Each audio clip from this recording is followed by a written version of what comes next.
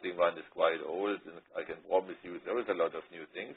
And then I talk about the background, the objective, and the scope. I will talk about the analytical method development section. Yes, it also has a development section. And I will talk about how to documentation of analytical procedures, about validation of non-compendial analytical procedures. These are the procedures, these are the methods you develop by yourself.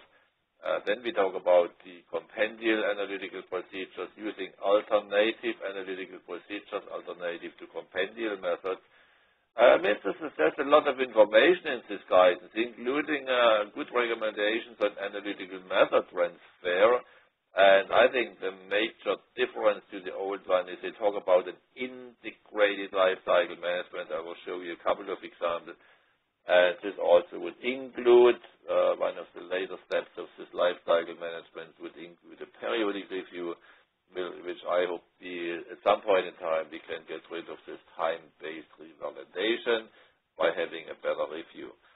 Then I talk about post-marketing changes and FDA method verifications and also findings they made when they look at this submitted data.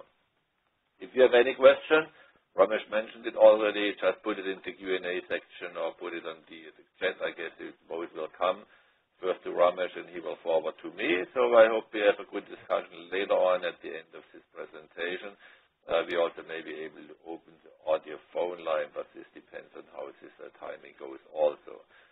Okay, so this is an introduction about the agenda. I would like to inform you about another important point here. And this is a reference material which is available on the reference website. The link is shown here at the bottom of the slide. And if you double click on this here, I mean, you will be asked to enter a user ID, which is audio, and it also you will ask the password. This is AM4921, so this makes it very easy for you to go in. It's not so easy anymore if you miss a deadline, July 31, and because the site will expire officially at that time. But in case somebody would like to will listen to the recorded version, I can upload the site for you. Just send me an email again to the same email address which I showed you. So what's on it? For those of you who are probably starting with the method validation, there is a 70-page primer on that gives an overview on validation of analytical methods, transfer of analytical methods, validation of compendial methods. But it's not specific to this new guidance document from the FDA, what we will talk about. Then there is a checklist available for download validation of analytical methods, and this is especially according to this new FDA guidance. So when you follow this, and to be very honest, the FDA guidance documents, they don't change too much anymore. I mean, opposite USB chapters, they sometimes change. But FDA guidance, I think this will be very much the same. In the final version, if there will be a final version at all, I will tell you later on why there is some doubt about it. Nevertheless, there are also some SOPs, validation of analytical methods, verification of compendial methods, and there is also a very interesting USP stimuli article. It's called Lifecycle Management of Analytical Procedures, which is very much in line to what FDA is talking about, the section of lifecycle management in the FDA guidance document. So with this, we go right into this FDA guidance analytical method validation, and we start off with a question here on what is new about. So the major differences between the current FDA and the new draft guidance. I think most important is the new chapter lifecycle management of methods from design, development, validation, and continuous monitoring and improvements. This is very much in line with other guidelines, for example, ICH Q8 to Q11. The guidance has a chapter on method development with focus on robustness testing. And very interesting is a statement in the new guide that it requires FDA submission of method development experiments if they support validation, and this did concern a couple of professionals in the industry. The guide does not have details on validation parameters, acceptance criteria, and test conditions, but it refers to ICH Q2. In In line with other modern guidance, it includes components of QPD. For example, it frequently mentions risk assessment. It includes quite detailed chapters on verification of compendial methods, which sometimes is more detailed than the equivalent USP chapter 1226, and on method transfer also gives very good advices here. Finally, it has recommendations on equivalency testing for alternative methods also. So there's a lot of new things about, the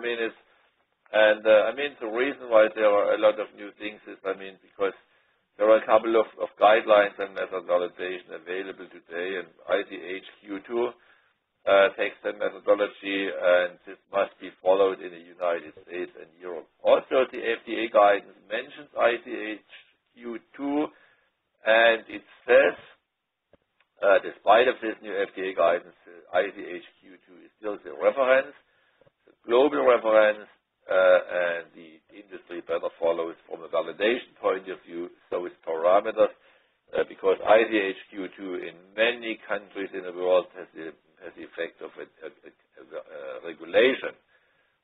Okay. Then we have this FDA guidance, needless to say, but we also have some other FDA guidance, bioanalytical method validation.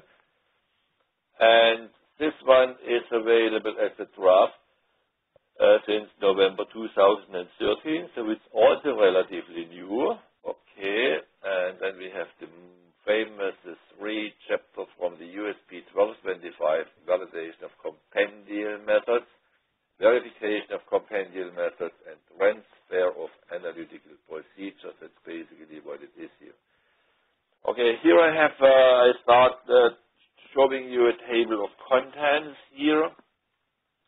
And let me say here, what is most important here, analytical method development, definitively, I mentioned it already.